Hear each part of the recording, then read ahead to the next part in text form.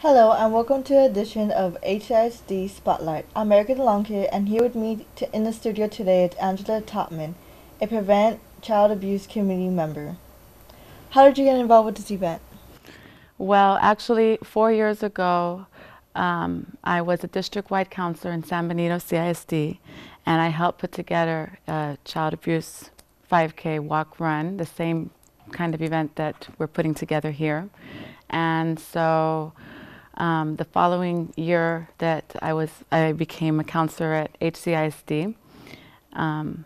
Kathy Dittman contacted me if I would be interested in serving on the committee to put together an event here in Harlingen, and I said, of course I would. And ever since then, this is the third annual event here at HCISD, so I've just become a part of it.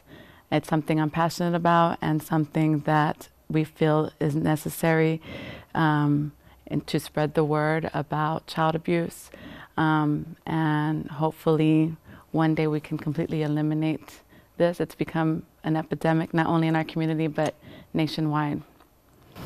Why is it important to the community?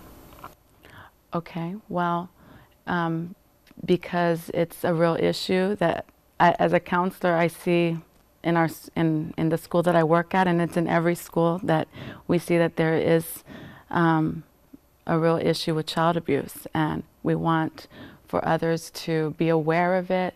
The more awareness there is, then the more that we can do to prevent child abuse from happening.